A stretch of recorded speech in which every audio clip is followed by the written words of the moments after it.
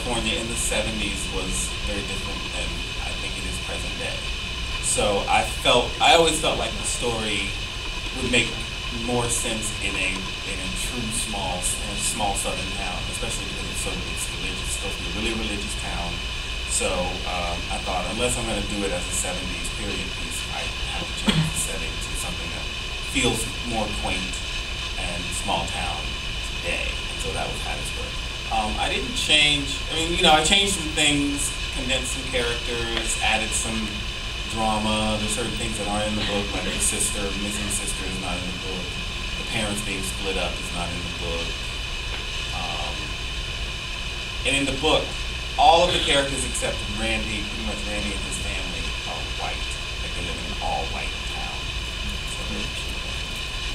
So let's hear from our actors. Tell us how you prepared for this role and introduce yourselves to the audience and give us a little background on your characters.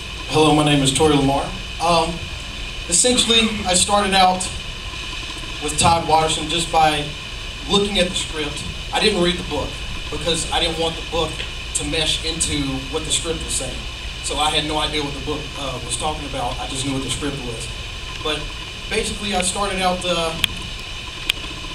UNCG, learning my craft and everything.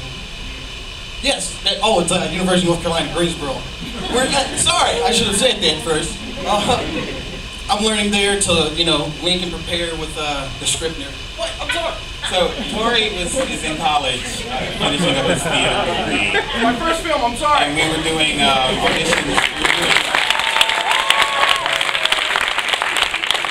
We were doing auditions in Atlanta, and he drove down from North Carolina to audition for the movie, and then landed a role. So he's brand new. Are you finished at UNC? No, I have one more year.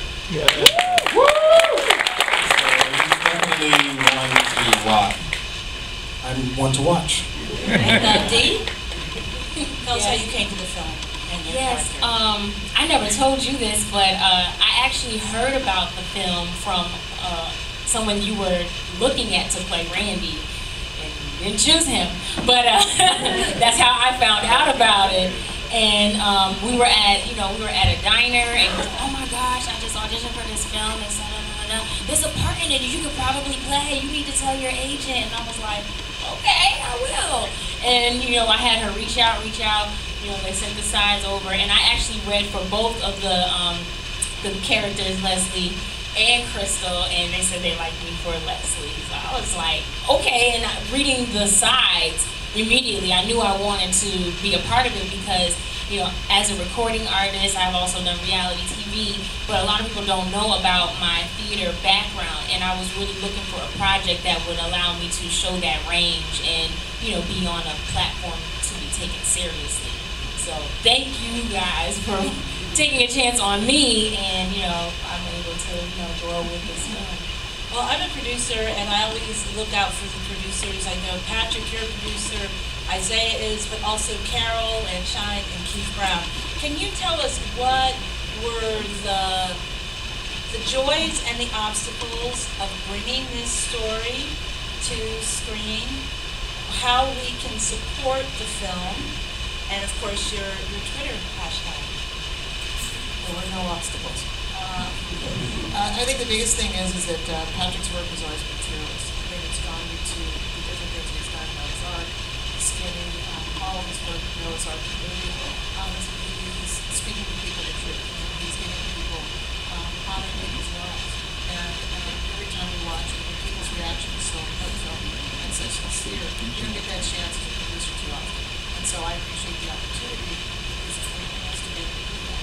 And Keith was a real part of the movie because he was there on a shoot that happened every day. So yeah, the joyous part is seeing it on screen now and letting everybody witness what I read originally and was so drawn to with the script. The obstacles were just the normal things, locations and whatnot. We had a few different things because of our subject matter that made it a little tricky with certain places where we shot. How'd you get in that church? That was Patrik got that one. That was my high school auditorium. Because that's the only place in the West No, it's not the only place. No. I didn't really try to get a church. I just thought, I mean, I'm from there. I know. I just knew better. No, I mean, I could have done it, but out of respect for the institution, I wouldn't do that. I wanted to try to find a church that wouldn't close for sale or something like that and do it, but I mean, the high school, the city just kind of opened the doors to everything, so we were able to shoot like beautiful big historical theaters and all kinds of city buildings and stuff like that. So yeah. As far as distribution, we are searching for a fierce distributor. We're close on finding a few, but you can support it socially in the meantime on social media. We're on Twitter at Black, but Black is BLK. So BLK Bird the Film is our Twitter, and just tell your friends and support it, and let us know your feedback online and whatnot. We'd be happy to hear it. And this film will be screening this coming Sunday at Frameline in San Francisco. So if you can share it with anybody out there, have them come. I mean, the more people we have come, the more people we have talk about it. I mean, I think it's a really important story because how can you argue with God is love? That's really easy. The depiction of people of color, and I think of Pariah and the incredibly true adventures of two girls in love. Is this like the first young black man coming of age story? I think so. I think it is. Yeah, I really did like my little cannot- cinema studies. Yeah. I couldn't find. I couldn't tell you another one. No. Well, thank you for telling the story with so much love and honesty and amazing music, amazing, beautiful shot, incredible actors. I love Leon. Never disrespect God for being ashamed of his work. I hope that everybody will carry that in their hearts about this film and these filmmakers. And do we have time to take questions? Okay, who's got? Sing out, Louise. I know your name's not Louise.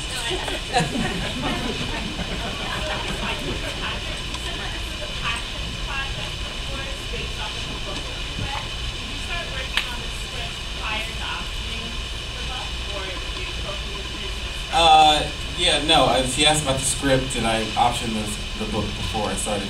No, I think I wrote that first draft of the script when I was still in film school. I was finishing up my film degree in Mississippi, and that's when I wrote the first draft in 1991, I think. So then I moved to LA to start graduate film school at the University of Southern California, and there was a gay bookstore in West Hollywood called A Different Light that sadly is not there anymore. But I would go in there and I noticed they had signed copies of Blackbird on the counter.